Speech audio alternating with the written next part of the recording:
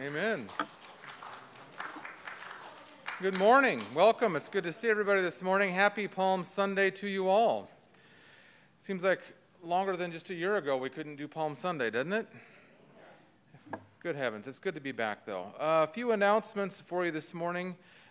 Youth group, senior high youth group this morning is meeting at the Westcomb at 11:30 to go to York to visit the Story of the Bible exhibit at the college up there. Next, well, this is the beginning of Holy Week, and we'll have worship service on Thursday night with communion at 7 o'clock and worship on Good Friday at 7 o'clock. And then, of course, next Sunday morning is Resurrection Day, and we do need you to make a reservation, please. We make sure we have room for everybody. Contact the church office during the week to put your name down. Also, if you would like to provide an Easter lily, you can do that. Pick one up at the store or order one and have it delivered by Friday. And then if you would like that in memory or honor of someone, please contact the church office so we can make note of that. Starting on the 13th of April, on Tuesday mornings, Bible study, Hebrews, Grace and Gratitude. If you would like to participate in that, we'll be at 9 a.m. on Tuesday mornings. Please contact the church office by Thursday so those books can be ordered. Scholarship time is upon us, and the applications are available in the church office for anybody who's going to be attending a school of higher education next year. Those are due by Friday, April 9th at 3 o'clock p.m. in the church office. Starting on April 11th, let's see, 2 weeks from today, Sunday school from kindergarten through 8th grade will resume in a little bit different format. They will meet from 9:45 to 10:15 in the fellowship hall following worship. So put that on your calendar. If you have not sent in your pledge for UMW, you can still send that to Carol Hendrick, or you can drop it off to the church office or throw it in the offering plate as you come in. Just make sure that it's marked UMW Pledge. Starting next Sunday, we will have the buckets out for Change for Change. They'll be available in the narthex. We're still not going to be passing anything around through the pews, but we will be collecting loose change next month for UMCOR. So if you have spare change lying around your house or your car or your purse, feel free to bring that in and lighten your load just a little bit. Let us stand and join together in our call to worship. Good morning. Good morning. O God, you are my God. I will give thanks to you. You are my God.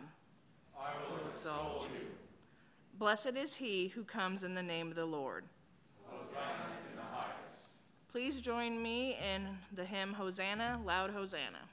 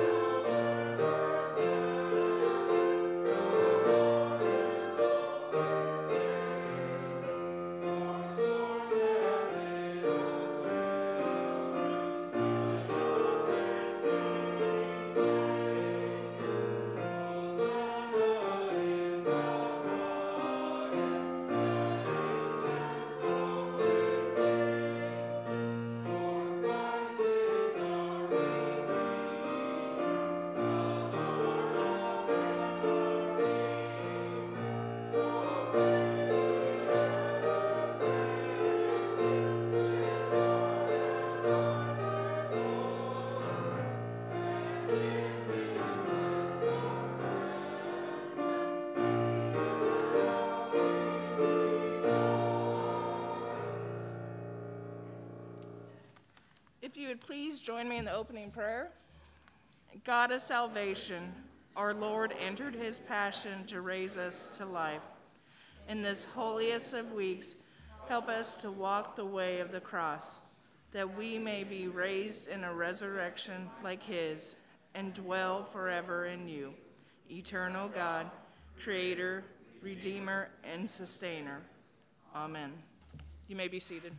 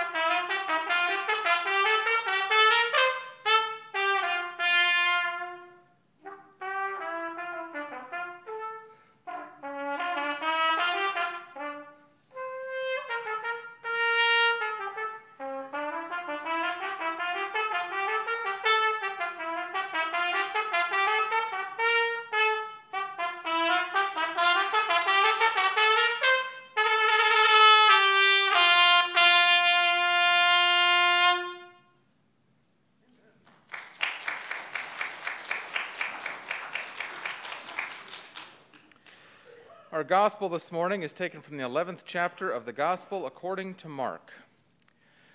When they were approaching Jerusalem, at Bethphage and Bethany, near the Mount of Olives, he sent 2 of his disciples and said to them, "Go into the village ahead of you, and immediately, as you enter it, you will find tied there a colt that has never been ridden.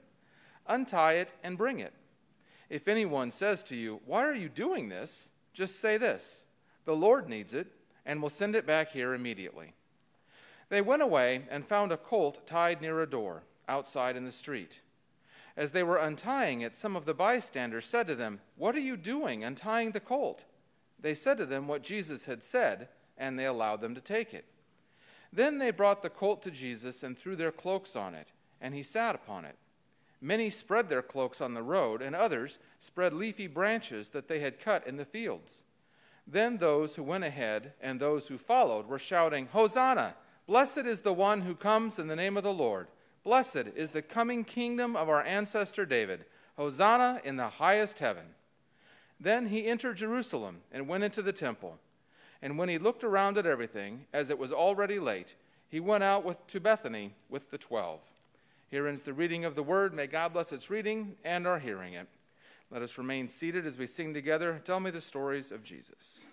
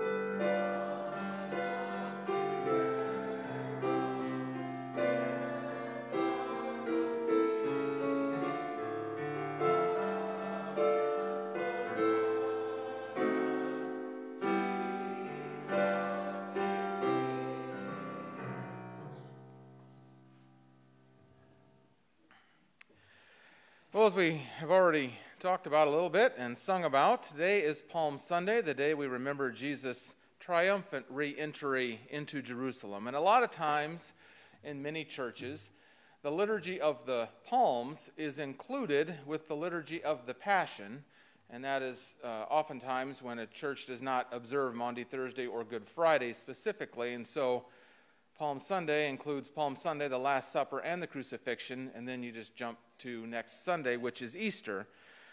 But I'm not like that, so I won't do that. So here we are on Palm Sunday, and we're stopping with Palm Sunday today.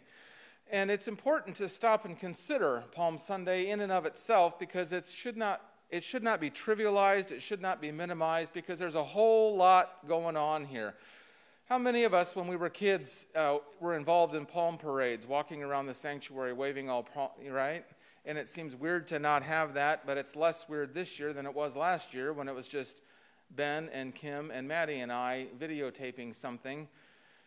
It was just weird, and it's still a little bit weird, but that's just the way it is. But as weird as it is for us, imagine how weird it was for the Pharisees to see this parade going on. Now, as I said, there's a lot more going on than meets the eye, and it reminds me, now I know that Dr. Seuss has been in the news lately, and I'm not going to get into all of that, but I will simply lift up the fact that many of Dr. Seuss's books were rather political in nature and kind of pushed the envelope of social norms. And that happens across a spectrum of different things. And one of them is actually The Wizard of Oz. Maybe some of you are aware of this. We've all seen The Wizard of Oz. How many of us have read The Wizard of Oz?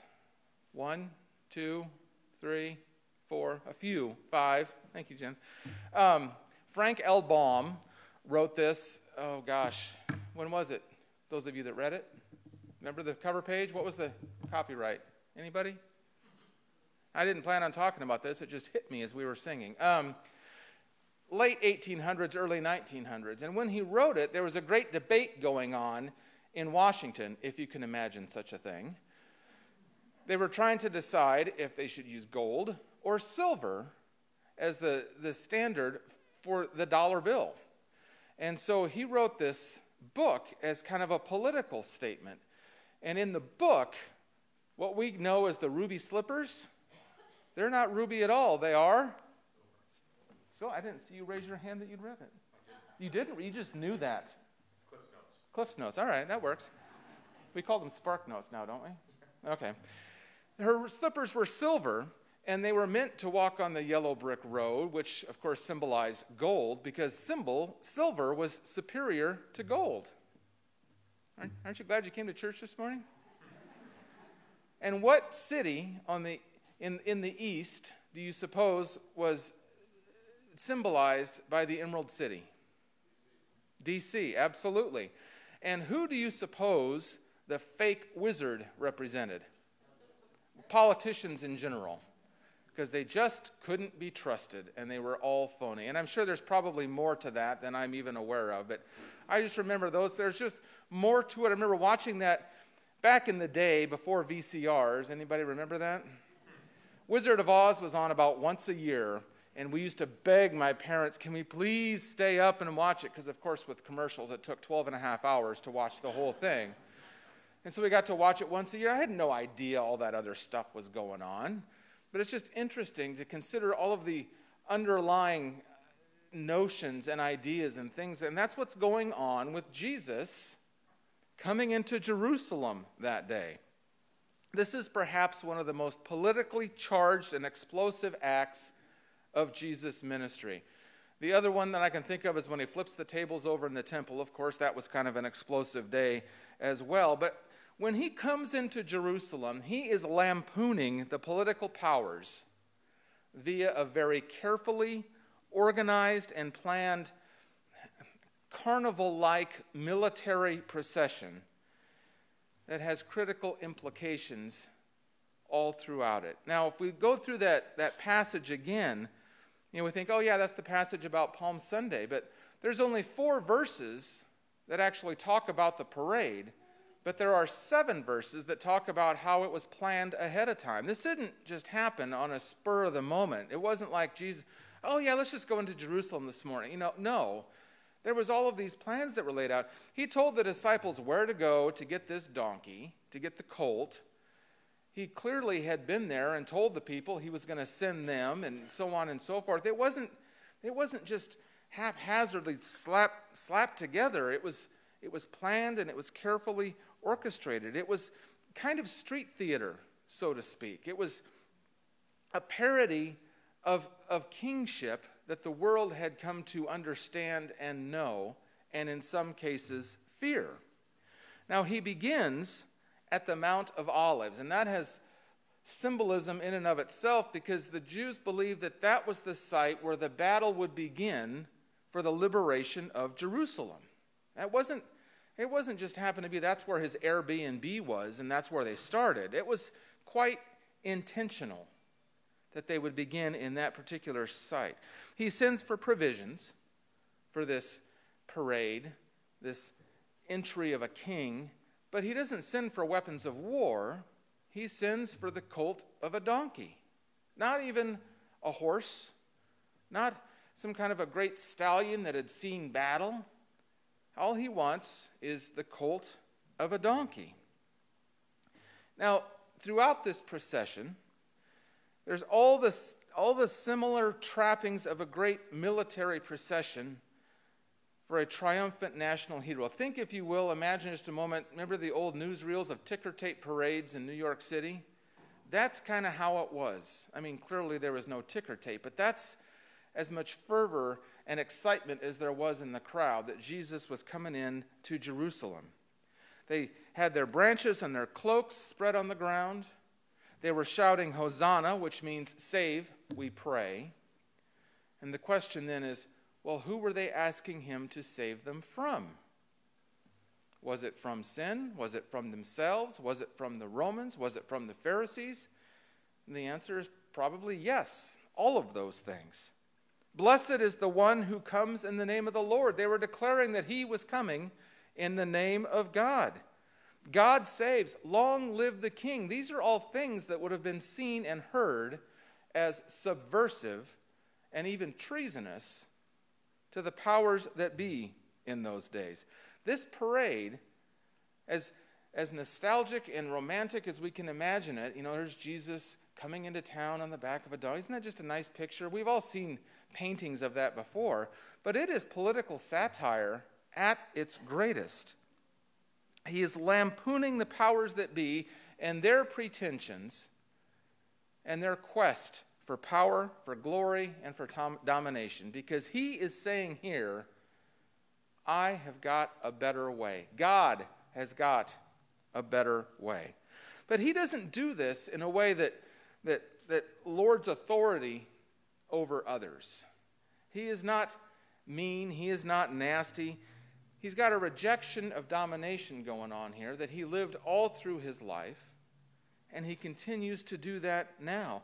There is no pomp. There is no wealth. He is identifying himself here with the poorest of the poor.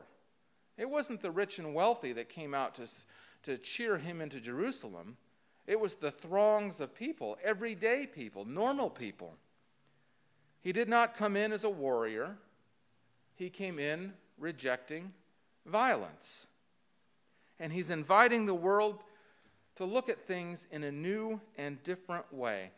I mentioned a ticker tape parade. Another way to maybe imagine this would be, you've seen videos of parades in New Orleans, with the Dixieland band and the guy with the umbrella at the beginning, something kind of like that.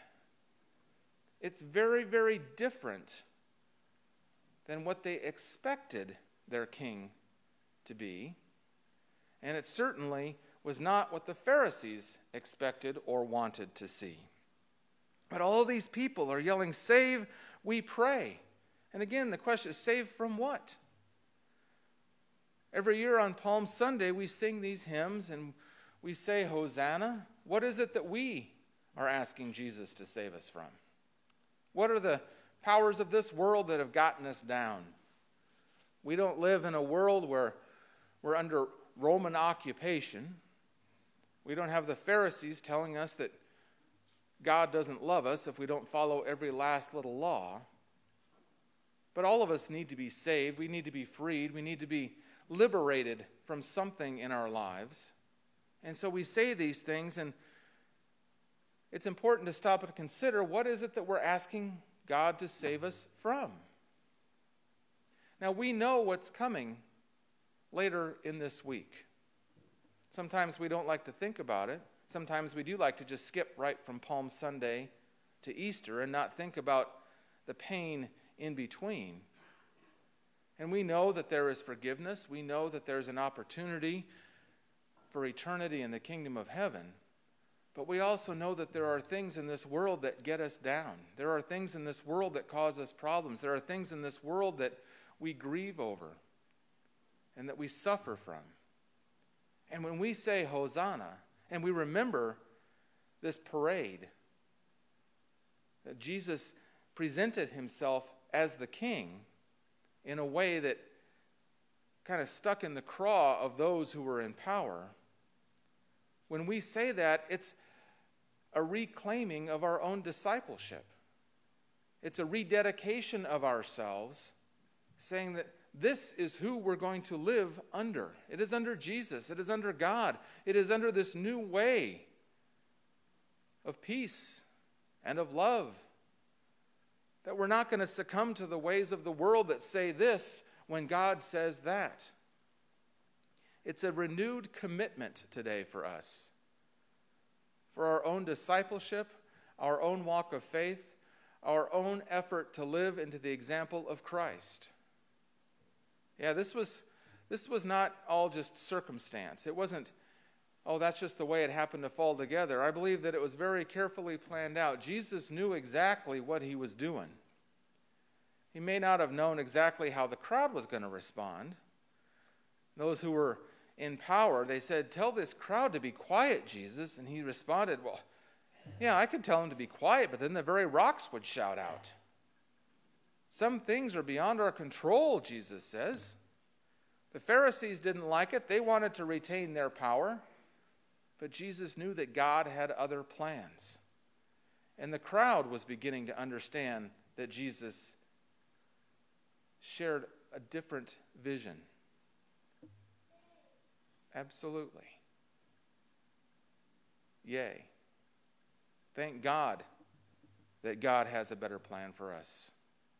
Thank God that we don't have to live under the rules of society. Yes, there are laws. We have to obey the law, but you know what I mean. Society tells us to put ourselves first, to beat down the other person, to criticize, to ridicule, to hate. But those are not the things that God calls us to do. And so when we say Hosanna today, let us be mindful that God can and will save us from the garbage that society tells us is good enough. He came into town riding on the back of a donkey. They expected this great military king. They'd been waiting for the Messiah for hundreds of years, and they expected this mighty warrior king with legions of warriors surrounding him, with flags flying, and as I said, on this probably beautiful horse.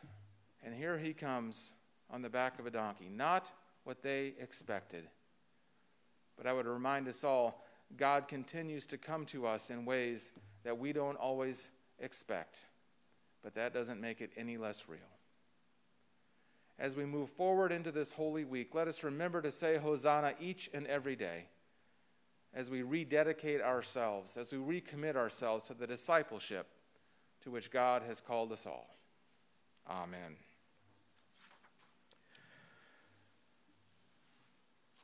As we come to a time of prayer this morning, we continue to pray for the family of Doris Moravik, for John Power, for Marlene Scheidemann, and all those whose lives continue to be affected by COVID-19.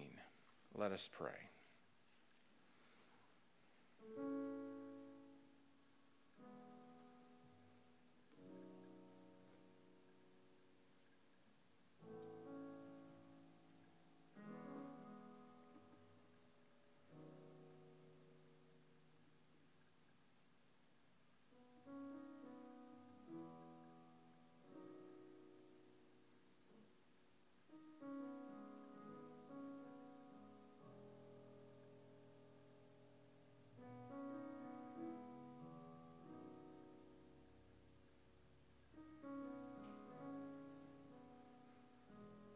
Almighty God, you've sent your Son to be our King, who's come in your name to bring peace on heaven and earth.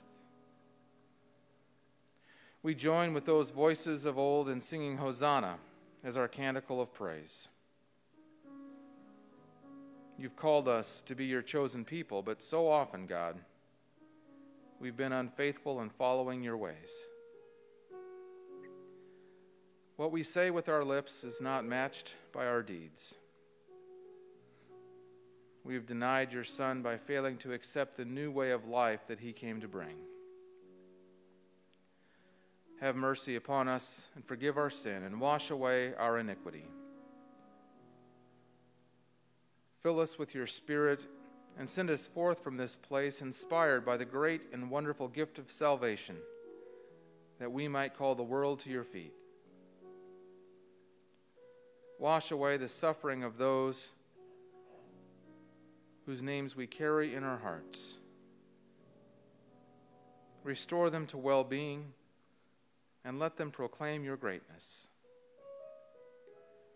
Receive these things, we ask, and grant them, not for our sake, but for the sake of him who gave himself to take away our sin, Jesus Christ the Lord, who taught his followers to pray, Our Father, who art in heaven, hallowed be thy name. Thy kingdom come, thy will be done, on earth as it is in heaven. Give us this day our daily bread, and forgive us our trespasses, as we forgive those who trespass against us. And lead us not into temptation, but deliver us from evil. For thine is the kingdom, and the power, and the glory forever. Amen. I invite you to stand if you're comfortably able as we sing together, All Glory, Laud, and Honor.